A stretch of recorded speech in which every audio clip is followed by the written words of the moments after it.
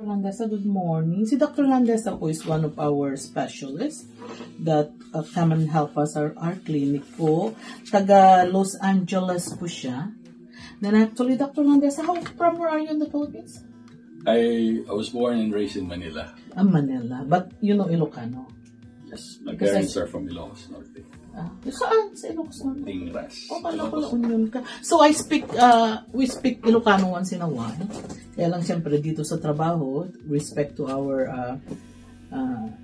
every 3 minutes nanonood po sa mga ka-worker namin, we have to speak English. Anyway, I know Dr. Landesa is a pain management physician. Diba? Yes, correct. But also rehab. But you are also a rehab and a physiatry. Ayun, ang pain management doctor, ano bang ginagawa nila? What are they specialized? Pain? Mostly especially for a rehab perspective, we assess and treat or manage musculoskeletal conditions. So, is it chronic or acute both. pain? So, both. Yeah. Okay. So, yung mga neuropathic pain.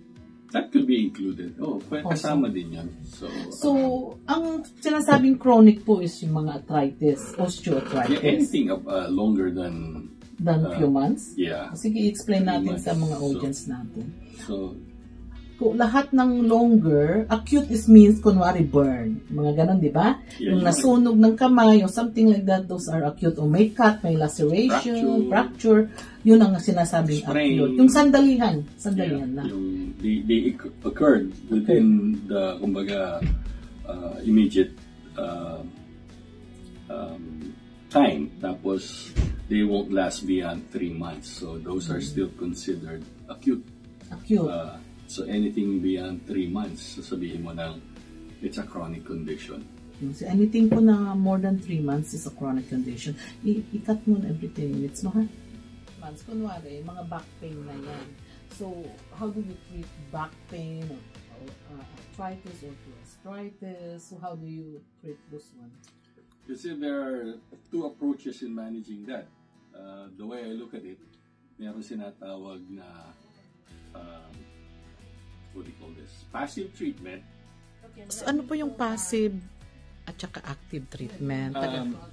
Example ng passive treatment is medication, massage, acupuncture. So basically, you're not doing anything. You're just laying there or you're taking it, waiting for it to work. So let's look at the active treatment. Exercises, walking, stretching, deep breathing exercises, Tai Chi, Pilates. So anything that we're in, you're actively working on some form of activity. So yun ang mga active form of management. Okay. So when is the injection come along? Usually, injection comes after some non-interventional approaches, such as yung medication, exercises.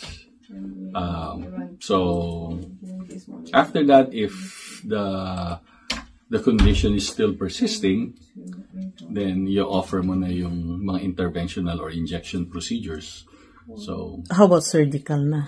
Surgical is, kumbaga, later on, talagang if nothing is working out, I mean, that's when you would say na na-exhaust mo na yung kaya mong gawin. Maybe they should talk to somebody in surgery, pero that not necessarily they're gonna go under the knife, pero usually you've exhausted your side wherein you then non-interventional and interventional procedures. Yun na. Tapos hindi pa rin gumagaling, so or nag-i-improve, I should say.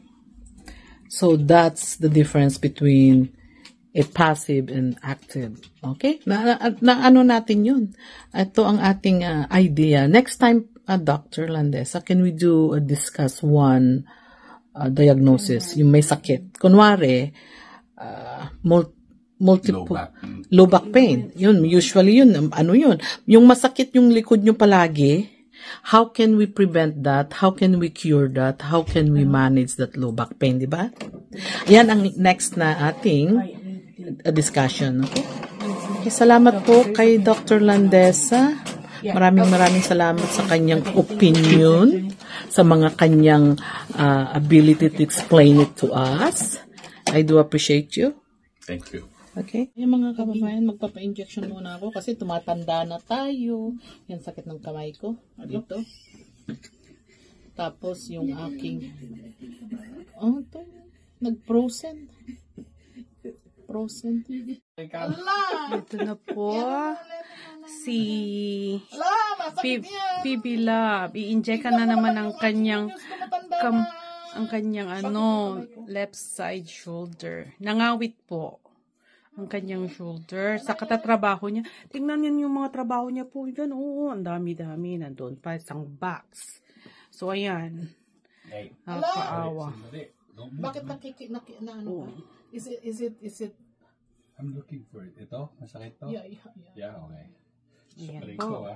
Mag-start ng kanyang procedure. Is it? Do not move, ah. Nangingiyak na siya. Bakit naman?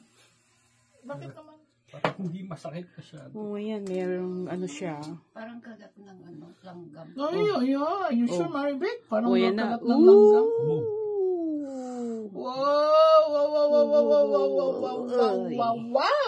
Wow. Instead na aray, wow. Yan. Yan na po. Medication na po. Papasok. Ikaw naman, ang sakit Yung medication na. Papasok na. Umiyak na siya. Pipila. Aray. Ano po yun? Ay! Aray, tapos na po. How long it lasts? One month? Dr. Landesa, 1 month? Oh. Do you think Dr. Landesa will heal my hands to my finger? Oh, nangulaps na yata. Ay, nahilo na yata. Si Maribel? Nahilo na ba? Hindi naman. It's just on the tendon. Close to the tendon, not the tendon. It's not my head. My head is worse. Parang kagat ng malaking langgam. Ooh. Ayun. Who's next? Ang hirap ng matanda. It's hard to be old. It's getting old. Ang sakit po kasi dito ko. Nag-frozen eh. Buti na lang I have my own pain management doctor that take care of us, take care of me. Ay, Diyos ko. Sakit ng ulo ko, ganyan. Sakit ng shoulder ko. Sakit ng kamay ko. Yan po ang aking kahit masakit-sakit ng mga kaso-kaso, nagtatrabaho pa rin ako. Ay, Diyos ko. Sa sipag kaya, tsaka para lang sa ganun may pagtulong. Yeah. It's better. Now I can move, look. It's much better.